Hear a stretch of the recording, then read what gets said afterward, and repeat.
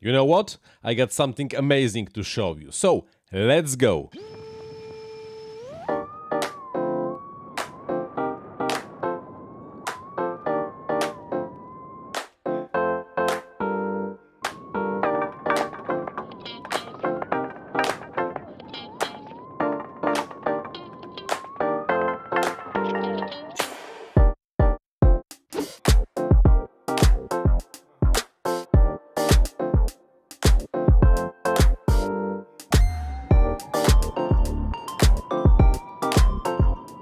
Let's be honest, flying drone is getting more and more problematic every year. Regulations, limitations, remote ID, it's not really helping. And apparently the only thing that makes the flying slightly simple and less problematic is flying with smaller drones. Not always, not entirely, but people will sooner start asking questions: why are you ripping with your 7-incher than why are you ripping with this teeny tiny drone? So after years of preferring 7-inchers, I finally yielded and I designed and built this. Da-dam, meet the Pirx Mini. The Pirx Mini is the simple to build and durable 3-inch frame that no problem takes any 20x20 stack and the HD video. You just put the Cadix Vista on Runcam link in the back and it flies just like that. By the way, do me a favor, hit the like button and write in the comments what you think about that. Thanks, it means a lot and it helps to grow the channel.